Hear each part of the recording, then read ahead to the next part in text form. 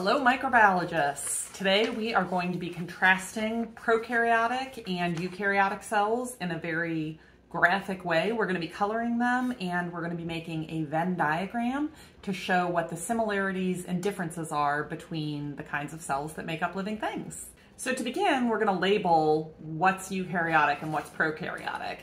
In the coloring pages, we have 2 eukaryotic cells and we have 1 prokaryotic cell. There are more than 2 kinds of eukaryotic cells, but I'm going to focus on the animal cell and the plant cell. On the Venn diagram, you also want to label one side prokaryotic and one side eukaryotic. With our Venn diagram, we're going to start with the prokaryotic cells, and we're going to go back and forth between the Venn diagram and the coloring. So when we look at the prokaryotic cell compared to the prokaryotic cell is much simpler. You only see a couple of things inside of it, whereas there are a lot more things inside the eukaryotic cell. This is because prokaryotic cells evolved much earlier than eukaryotic cells. They evolved about 3 billion years ago, and it took almost 2 billion more years before eukaryotic cells evolved. Those came around 1 billion years ago.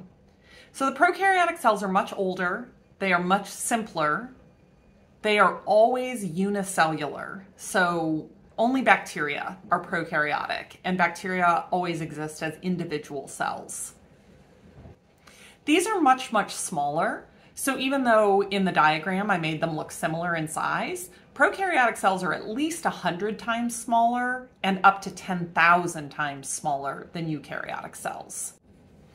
The next thing that's unique about prokaryotic cells, and you can see that now I've color-coded it using a green marker, is that prokaryotic cells have free-floating DNA. So this is the genetic material of the prokaryotic cells. That is called a nucleoid, and it's just one big piece of DNA that's in a massive tangly ring. They also have these little things called plasmids, but for now we're not going to worry about them. So their DNA is not in a nucleus. They don't have a nucleus. And their DNA is circular. Those are very unique things about prokaryotic cells. And then the last thing that I want to mention about them that makes them unique is they are lacking the things that I've colored orange in the eukaryotic cells. Those are called mitochondria. We're going to get into mitochondria more in a moment, but you should know that prokaryotes have no mitochondria. At this point, you should have filled in the prokaryotic side of your Venn diagram, and it's just all the things we just went over. And next, we're going to go to what makes the eukaryotic cells unique. So some of the things that are unique about eukaryotic cells are obvious from what we talked about with prokaryotic cells. If prokaryotic cells are older, obviously eukaryotic cells evolved much more recently. They only evolved about 1 billion years ago. The earliest ones came about a little more than 1 billion years ago. Plant and animal cells, it was less than 1 billion years ago. They're also much more complex, so you can see far more organelles inside of them, and as I already said, they're much, much larger than prokaryotic cells. These are always unicellular, single-celled, but most eukaryotic cells make up multicellular organisms like us. We have about 70 trillion cells inside of us, and they're all eukaryotic. And plants have huge numbers of cells. It's not always true. They can be unicellular, like amoebas and yeast and amoebas are examples of eukaryotic cells that are single-celled, but they're often multicellular.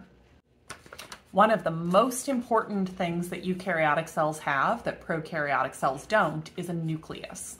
So the DNA in a eukaryotic cell is stored inside of a nucleus, which has a membrane. And I've colored it the same color as the DNA.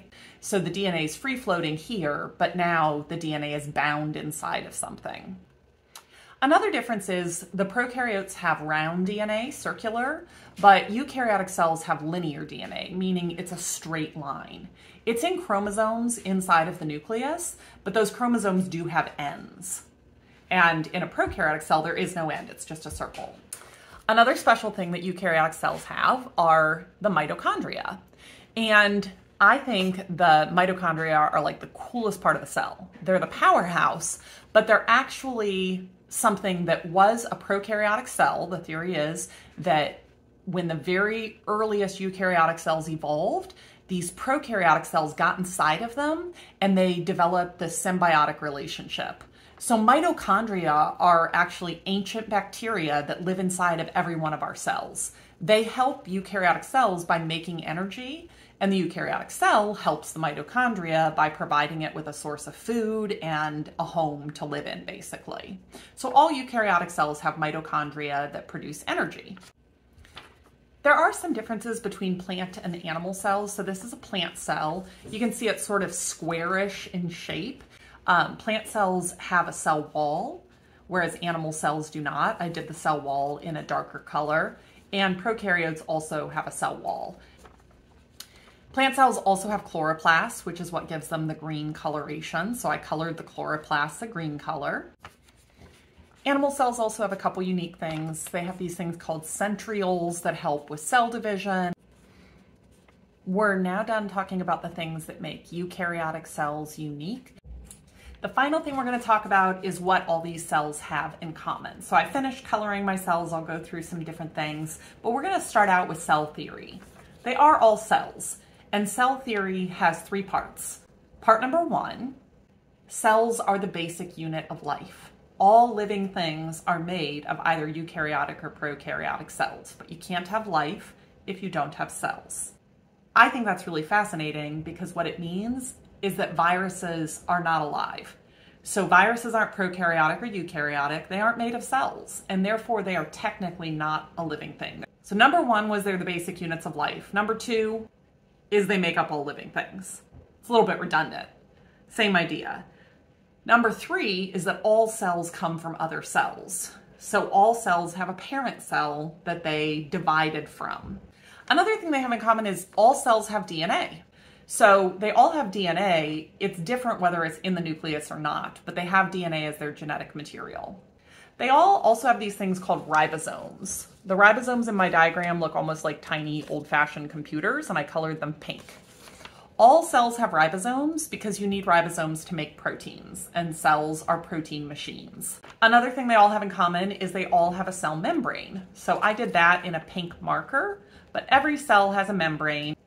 And the final thing is they all have cytoplasm. I colored the cytoplasm a pale yellow, and the cytoplasm is a fluid that holds all the organelles in it and helps a cell hold its shape. Now you should have the middle of your organizer filled in as well. So that's a basic overview of what all kinds of cells have in common, as well as ways in which they're different from one another. I hope the video and the coloring and Venn diagram helped you better understand this really foundational biological concept.